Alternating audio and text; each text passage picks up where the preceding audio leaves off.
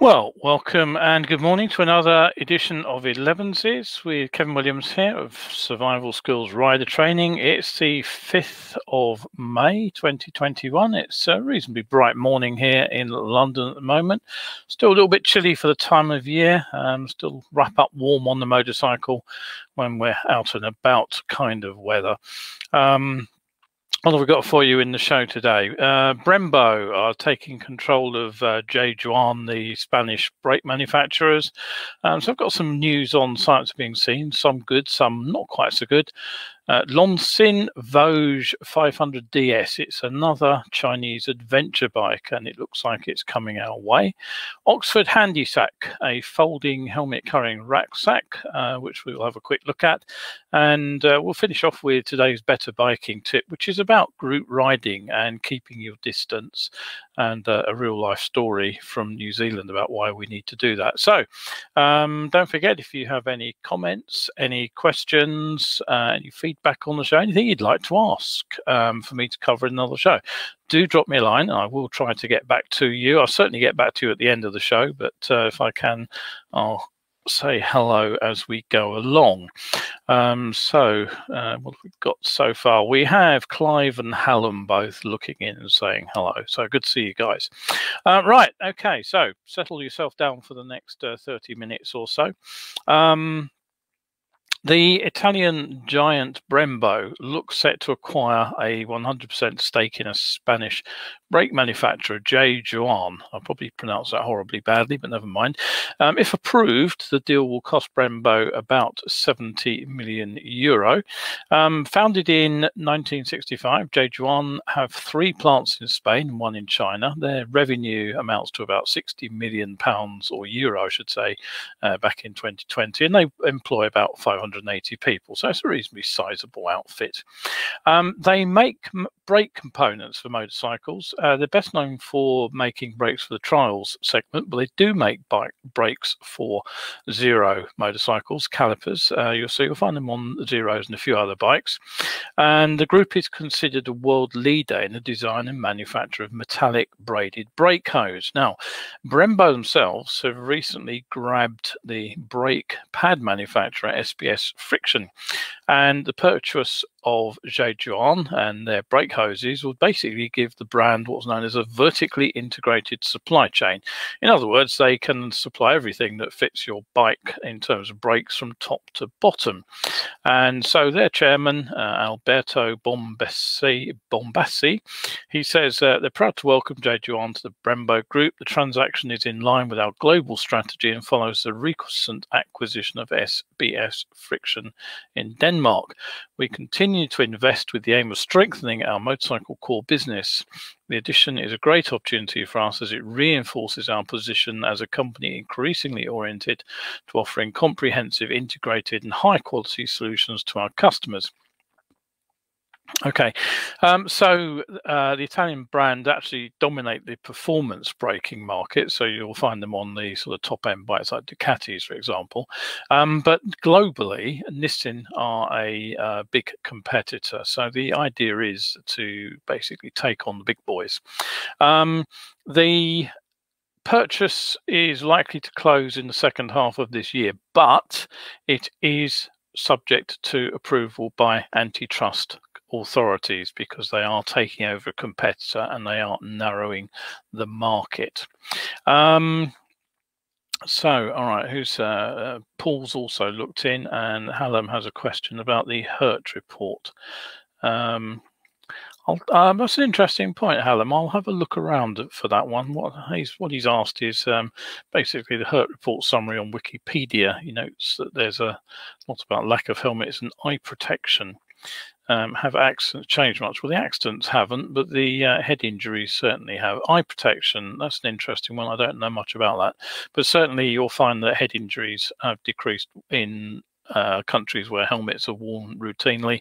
You'll still find that they are significant in states in the US, for example, where helmets are not worn. Anyway, right, okay, so second story of the day. I forgot to show you the picture of the damn brake. I look at that. I had a photo for you to show you. There we are. There's the brake caliper and the disc for you to look at. They all look pretty much the same, really, don't they? But hey ho. Right, so moving on rapidly, science of being seen. I've got some good news and I've got some not so good news. Now, first of all, there was a huge turnout for my presentation online last week, but with all the news on automated vehicles being used on UK roads, crashes involving Teslas using self-steering, arguments over smart motorways and all the rest, I didn't have time to include that bit. So I actually got around 150 people in for the talk to Thames Valley advanced motorcyclists, which is fantastic. Obviously, the pandemic has meant that more people are getting used to using Zoom for events like this. So this was actually my biggest ever UK audience. I think TVAM are still the biggest group of advanced riders in the UK, but I was still pretty gobsmacked to hear that they'd actually had to upgrade their Zoom subscription to the next level to cope with the demand for virtual seats. So I'm really pleased about that. And they got the full Science of Being Seen talk. It lasts about 40 minutes, and from that we also had about 30 minutes of question and answer at the end of it. And I have to say the feedback was great too. I had a couple of people responding. One, Matt, said, was that your talk about science being seen last night for TVAM? A superb presentation and a properly interesting subject. I learned a lot. Thank you very much. So thank you for that, Matt. And Ben said, it was a great session last night, Kevin. Thank you for taking the time. We got it. So that's very rewarding feedback. It's always good to get science being seen out to a receptive audience. So thanks to TVAM for the opportunity to allow me to talk to them, to your group. Yeah, so very much appreciated, and thank you for encouraging people to come out. Great news. So that's the good news. What's the slightly less good news? Well, you may well recall that I worked alongside Kent Fire and Rescue as part of their Biker Down instructor team for many years. We actually ran the first Biker Down course in Kent over 10 years ago down in Ashford. Over the winter of 2011-2012, I actually created the Science of Being Seen to be part of the Biker Down package, and we ran it on the first few pilot courses. Now, along with the post-crash accident scene management and the first aid modules, the reason for doing Science of Being Seen, which basically looks at junction collisions, is it was intended all along to be a crash prevention module. In other words, to equip riders better to understand why these collisions actually happen, and then to do something about it, basically. So the value of the Biker Down package generally was quickly recognized. There was immediate interest from numerous groups. Virtually every presentation we did, we had somebody sitting in on the course from somewhere, often other fire services, but all sorts of other groups, including police and road safety, and of course motorcycle clubs as well also were sending out representatives to see what it was all about and to see if we could do a specific one for them. And so I was very pleased. We were all very pleased later in the year when we actually were nominated for and then won a Prince Michael of Kent International Road Safety Award. And I was there at the award ceremony at the Savoy with the rest of the team when Jim Sanderson and Lowell Pater from KFRS actually collected the trophy from Prince Michael himself. Now, Biker Down, as a course, has been picked up by many of the fire and rescue services across the UK. It's also gone out to the military who've adopted a version of it, which is good news. And many of the teams actually do deliver a version of Science of Being Seen. And there's even a new Biker Down project starting out in North America. And I've been working with the organizer over there to help them develop their own version of Science of Being Seen. But sadly, all good things do come to an end. And in recent days, I've heard from Kent that my involvement locally down there with Biker Down is coming to an end, thanks to COVID. Now, what's happened is, of course, they've not been able to run courses down there for over a year. The last one we ran was at the beginning of February, when I was pleased to be able to welcome Brittany Morrow from the US over to sit in on the course. But they are now deciding that they will be bringing all tuition in-house. I can understand why the reasoning for that is. I've also heard that the Science of Being Seen module will be rewritten internally, and that'll be standardized across the fire services. So I will definitely miss those weekly, monthly trips down to Rochester, where they are held down at the moment, or will be hopefully relaunched. I'll certainly miss the rest of the team. I've worked with them for a long time, got to know them well, thoroughly enjoyed their company, and I'll miss the buzz of actually presenting live to a receptive audience down there as well. But all things do move on. So I'm basically going to be continuing my research on Science of Being Seen, and you'll be able to find and support that over on the Science of Being Seen site. This is the link to it. Do pop over there. It's quite tech or research heavy, but on each section there is a handy little sort of 100-word summary of the page, so you don't have to read all the heavy going to get a flavour of what it's all about. And I'll be continuing to update the original presentation myself with the latest research, and I will continue to deliver that research to you as Science of Being Seen. So if you are interested, you can of course book your own session. If you are a member of a bike group or a riding club, why not drop me a line?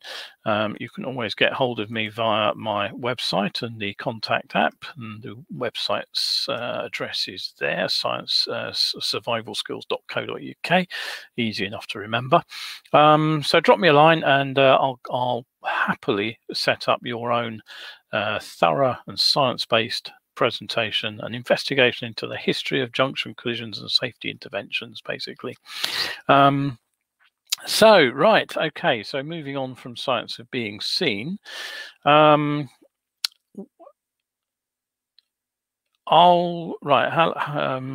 just posted something about riders using no eye protection. I'll have a look at that, and I'll get back to you probably on another show there, Hallam, rather than talk about it today, because obviously I've got topics that I want to cover, but I'll have a look at that and see what it's all about.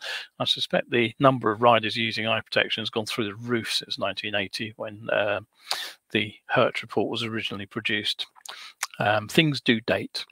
Right, so okay, where are we now? Well, don't forget you are watching Elevenses, and I would set a reminder, if I were you, to catch up every Wednesday and Sunday at 11. You can also find the show afterwards here on Facebook, of course, and you can go to my YouTube channel, Survival Skills UK, and watch over there if you missed it. So there we go. Right, okay, so on with the next part of the show. Chinese motorcycles. I've talked about them a lot recently, but there's a reason for that. Partly it's because I think that the Japanese and European manufacturers such as Honda, KTM and Ducati are, and Triumph as well actually, they're all moving further and further away from the more manageable and, let it be said, more affordable middleweight sector of the motorcycle market. Triumph have recently brought out their Trident, but you know, it's a one-off bike at the moment, and particularly in the very popular adventure bike market, they're all seeking to compete head-on with the highly successful BMW GS series, and you know, it's not really very surprising.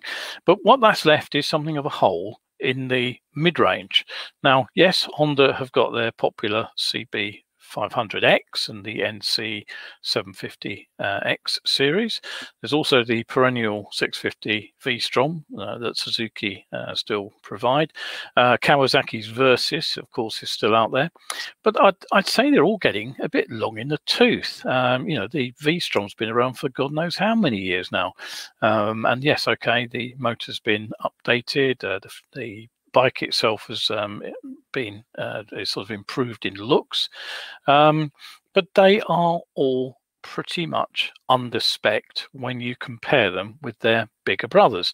And I would say, if you're brutal as well, and I am sometimes, none of them are exactly dressed in the Emperor's finery. You look at the Honda Africa Twin. It's actually really, I think, a really nice looking bike.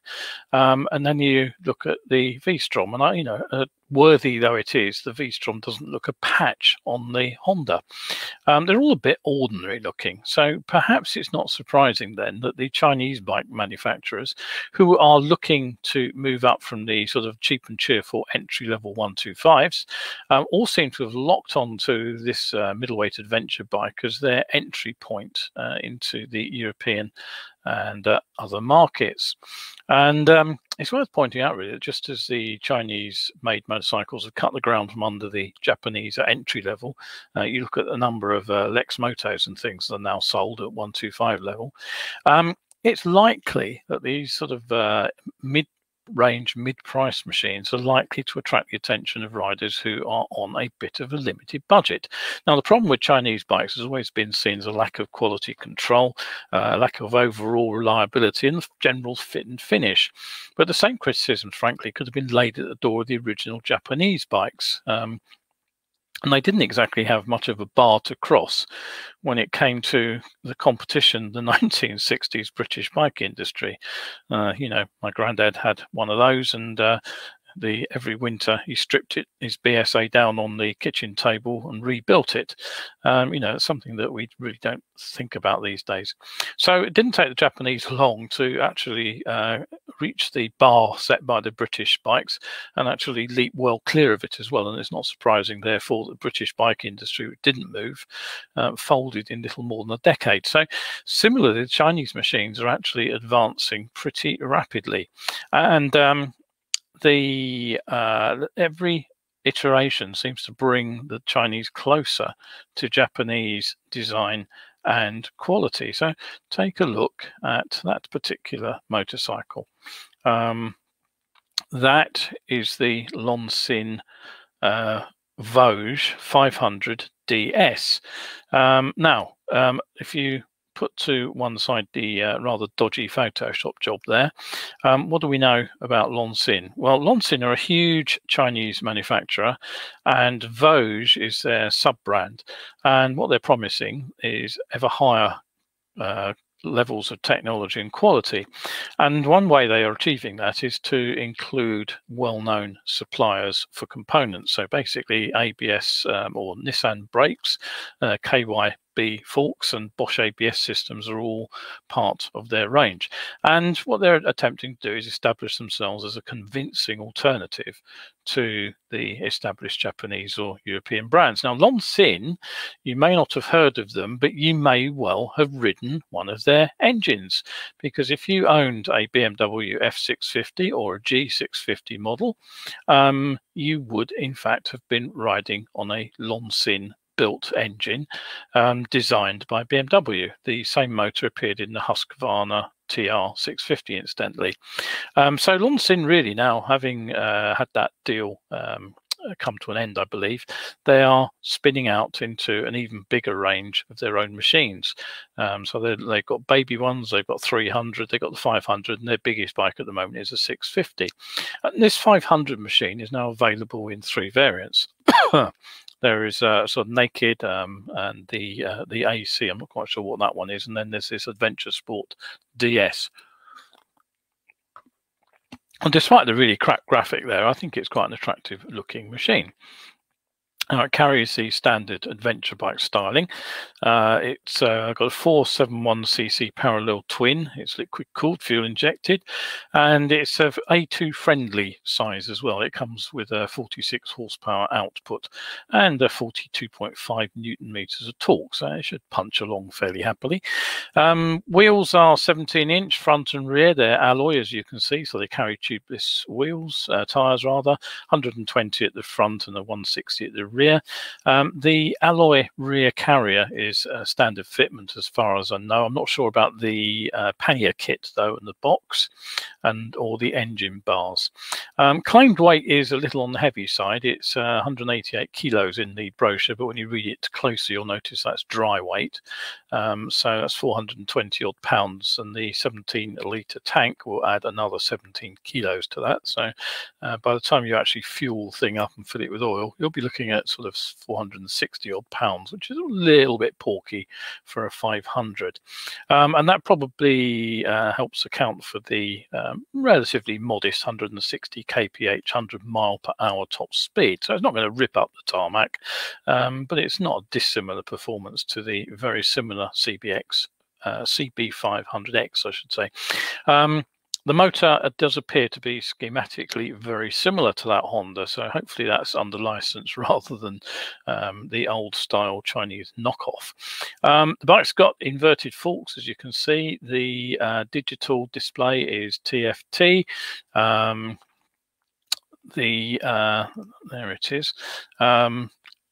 All LED lights, ABS and fuel injection from Bosch, as I said, brakes from Nissan. And will it sell? That's the big question. Well, it's been launched at €5,995. That's around 5,175 pounds at the moment. Now look around and you can pick up the Honda CB500X for around about 6.2 right now.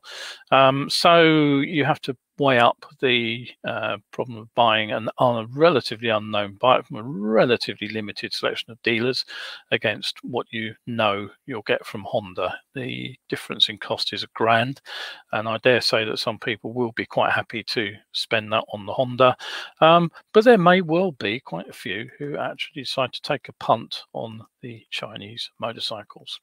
So, okay, that's the Loncin Voge 500DS. Okay, now something else that I'm never entirely happy doing is riding with a backpack on. For various reasons, which I won't go into right now, but the idea of being able to sling the helmet over your back when you're off the bike is always useful. I've actually got a simple sling that clips into the quick release sort of seatbelt style catch on the helmet, and you just throw that over your shoulder, and that puts the helmet sort of around your shoulder and out the way. But sometimes actually carrying it on a backpack would be a little bit more convenient. So this here is the Oxford helmet carrying fold away rucksack. Basically it's a 15-litre backpack that folds away into an integral pocket, but you can also slip a helmet, full face will fit into a sort of pouch on the back of the backpack. Now, I will fully admit that this isn't the kind of material that you'd want to entrust your kit to on a round the world trip, but you know, if you're basically just jumping off the bike and heading into town to find a restaurant and you want to have your hands free while you walk, or you don't want to leave the helmet on the bike at a race meeting and you want to wander around the circuit without carrying it by the strap, it's the sort of thing that'll do the job. The bit that I particularly like about it is that's what it folds away into. That's a 15 centimetre by 15 centimetre pack, so that's roughly 6 inches by 6 inches, and it's just sort of a couple of centimetres thick, and you can fold that away basically into its own little pocket, and then you can shove it in your own riding kit pocket. You could pop it under the seat, you could carry it in a small tank bag, you could even carry it on your belt. There's a carabiner there, you'll notice, or there is even a belt strap, so you could put it on your jacket or on your trousers or something. So there's plenty of options for carrying it, which makes it basically very easy and very simple and straightforward to use. And the good news is that it's not in fact priced outrageously, $22.99 on the Oxford website. You can find it a bit cheaper if you look elsewhere. Right, okay, so don't forget, if you want more reading material, you can head over to my Lulu page, spotlight / survival skills. They do need those capital S's for some reason in the URL there. And you can check out my range of paperbacks that I've written over the years, all available to order and have delivered direct to your door. Okay, now, if you've been following this page at all for the last few years, you'll know that I've been working closely with the New Zealand Transport Agency, their Accident Compensation Corporation, and the Ride Forever motorcycle training scheme that goes out and delivers heavily subsidised rider training to New Zealand. Now, the Ride Forever courses are available at 3 levels. There's bronze, there's silver and gold, and they can be retaken at regular intervals. You also net a discount on what's called the Rego over there, which is basically an annual levy on the bike. It's somewhat akin to our own road tax. It's always difficult to say whether a course of training is effective without a controlled study, i.e. you would have to basically give somebody the course and then test them against another group who've taken some other kind of intervention to improve their riding and see what happens. But there's plenty of anecdotal evidence that suggests that riders who do some training do actually get some benefits from it. So here's a story from a rider, Emily Gilbert, and she's convinced that what she learned on her Ride Forever course actually prevented a crash. Now, the Timaru woman said it was lessons that she learned about riding in staggered formation when in a group, and about being aware of her surroundings, that meant that she slowed well in advance for a turn off State Highway 1 towards Waimate. And what she said was, I knew I had other riders close behind me. I looked in my mirror and realized the bike behind was coming up fast. My following distance meant I could accelerate to get out of his way to give him more stopping room. Unfortunately, the rider behind him was traveling too fast. He braked too hard, the front wheel washed out, and in my mirror I could see the bike somersaulting towards me. Thankfully, it stopped before it hit me, and the rider walked away unscathed. Now, that's a fairly typical sounding crash on a group ride. You know, we tend to think about a lot of cornering accidents on group rides, but there are a surprising number of these sort of crashes in the group, tail end incidents, which all come from the dynamics of being in a bunch of riders. And really, it's a key point to understand about group riding is it's good fun, but it does push up the risk level, and group riding is much overrepresented in crash stats. And here's the really interesting bit, of course, the kinds of crashes that we have don't really vary where we are in the world.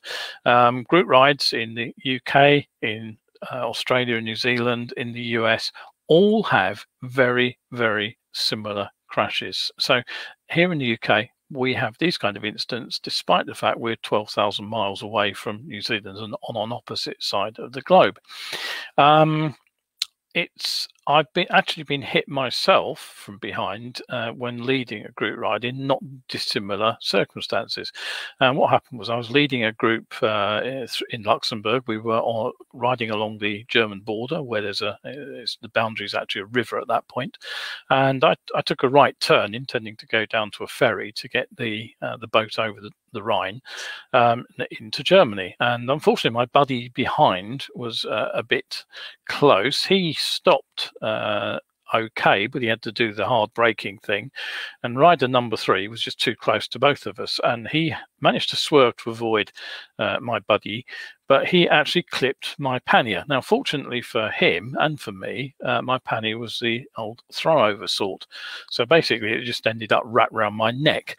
He had a big wobble, but we both managed to maintain control of the bikes, but it could have been so much worse. We could easily have ended up with a bunch of bikes on the deck waiting for the ambulance. So what saved our rider out in New Zealand? Emily Gilbert is actually convinced that it was the staggered formation that she learnt about on that bronze level Ride Forever course, which she took with Ormsby motorcycle training in Christchurch, incidentally. And she said that allowed her to see ahead and to react early, but also gave the rider a bit more space when she did slow down.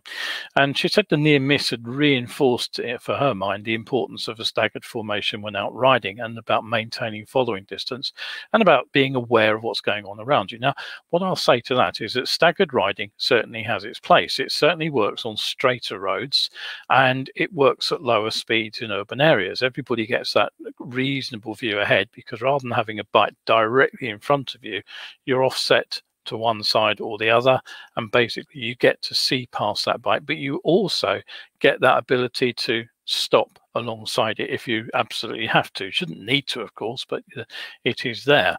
But that doesn't mean that we should stagger everywhere. It isn't appropriate for twisty roads. The moment you get onto twisty roads, then it really is important to open up into a single file so that each bike has room to use all the lanes. So staggering is not something that should be used everywhere, but that in turn means allowing for a sensible gap. Now just have a quick look at this photo here. That is a group of very experienced riders actually out in Australia. Start again in Austria, a group trip I did a few years ago. And if you look at the following distances that they're using there, they are way too close. And if you look at the following distance that I'm employing behind the bike in front of me, you'll see that I've probably left a much bigger gap than any of the other riders in that group. So ride too close to the biker in front, and what's the problem? Well, the first issue is that you actually end up watching the rider in front rather than the road in front of you. So basically you do what they do. When they accelerate, you accelerate. When they brake, you brake. When they crash, you crash. If you watch YouTube, it's absolutely full of videos from group riding incidents where one bike goes down and skittles the bikes behind because the riders behind haven't left enough space. And in fact, a few years ago, I came across 3 wrecked bikes that, from a group ride that had all gone wrong out in Kent. It's one thing to have confidence in another rider. If you want to ride like John and Ponch from Chips, but it's altogether another thing to actually end up having the same crash with them. So the easy way to avoid that is to open up the gap. And the best thing I find to do, generally speaking, on group rides is to actually let the rider in front get out of sight on a twisty road. That way, I ride my own ride. I'm not watching the rider in front and wondering what they're going to do or why they're doing it. I'm making my own decisions based on what I see. And if they're out of sight, I should have a good following distance behind them too. So I'm doing all the riding decisions are all mine, and I'm leaving myself plenty of space in front. Now, what about the rider behind? Well, hopefully the rider behind will respect our space on the road, but we do need to use our mirrors and check. And what do we do if the rider behind is a bit too close for comfort? Well, the answer is we open up the gap a bit more in front of us. So if we have to brake, that means we can brake more gently, and that gives the rider behind time to see what's happening and then brake gently themselves. And of course, if you leave a nice big gap in front of you, there's always the chance that the rider behind you will stop hassling you and will go past you and start hassling the rider in front of them. And once they're ahead of you, of course, you can set your own gap to your own comfort. Now, one of the things that people worry about on group rides is that they fear they're too slow. Something that one rider said to me when asking about some advice for group riding a couple of years ago. She said, the other bikes just disappeared out of sight, so I might as well have been riding by myself. I felt a bit bad for them having to wait for me. Well, what will I say to that? Well, don't feel bad. The only right pace for a group ride is your own pace. It's not the pace that the leader's setting, it's not the pace that the rider ahead of you is setting, it's not the pace that the rider behind you wants to set. You ride at your own pace, and if you're comfortable with the group's speed, then fine. But if you're not, don't chase faster riders. That way calamity lies. There's always enough to worry about on the roads without worrying about what somebody else is doing and what they're thinking about us and trying to ride beyond our own personal limits just to keep them happy. Somebody also said after I'd written an article about group riding, it's all good, well and good, but it's hindsight. Well, yes, I've learned from group riding mistakes of my own and watching other people make group riding errors. Yes, that is hindsight. But the whole point of hindsight is you can use it as foresight for the next time you're out in a group. So it's perfectly possible to use what's happened in the past to predict what could happen in the future. All we're doing basically is using experience to build knowledge. Nothing wrong with that at all. Now, so just to round off, group riding, it can be a great social occasion when everybody works together with each other, and that's really what group riding is. It's team riding. But it can be absolutely a nightmare when we get a group where it's really a bunch of individuals going the same way and all playing by their own rules. And I have certainly experienced a few group rides like that where everybody rode for themselves, and they were absolutely awful to ride in. So if you are the kind of rider who struggles to conform to group rules, well, maybe it's time to consider not riding in a group. It may sound harsh, but you're not going to enjoy it if you're constantly being frustrated by the riders around you, and the riders around you certainly won't enjoy your presence in the group. So yeah, it's a team game, group riding. Ride it with other people and not for yourself. Final point on that one. I did suggest a couple of years ago that I would organise some very limited number group rides. I never got any further with the project 2 years ago for one reason and another, and of course last year it wasn't the year at all for doing that, but I'm going to have a sort of an look at those again.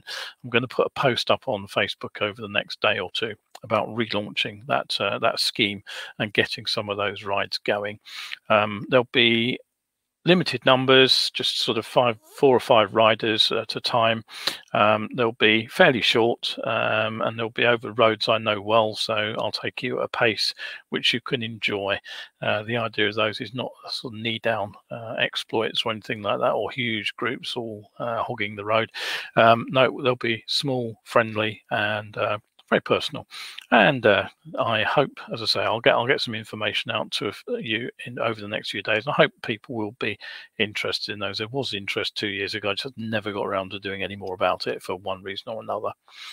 Right, okay, just one more comment. Oh yes, Nigel's looked in. Hello, Nigel. Good to see you here. And we have some spam. Excellent. We have spam on the comment sheet as well. So let's get rid of that. So, right, anything else to say? That's pretty much it for the day. Don't forget, if I have done your head in with any of these better biking articles, do drop me a line. On-road training is available now. Inexpensive online coaching sessions are also available, and people are starting to be more adventurous and take those. The little bell icon, if you want an advance warning about these shows going out, just click on the little bell and that should alert you to them. You do need to go full screen apparently to find the bell if you're watching on computer. The latest tips on Tuesday went up on my coffee page yesterday, so if you want more reading material, do pop over there and have a look. And if you've enjoyed the show, you can always support me over there. And with a bit of luck, I should get a new Tips on Tuesday post up tomorrow. Been a bit short of time over the last couple of days because the training's gone a bit bonkers.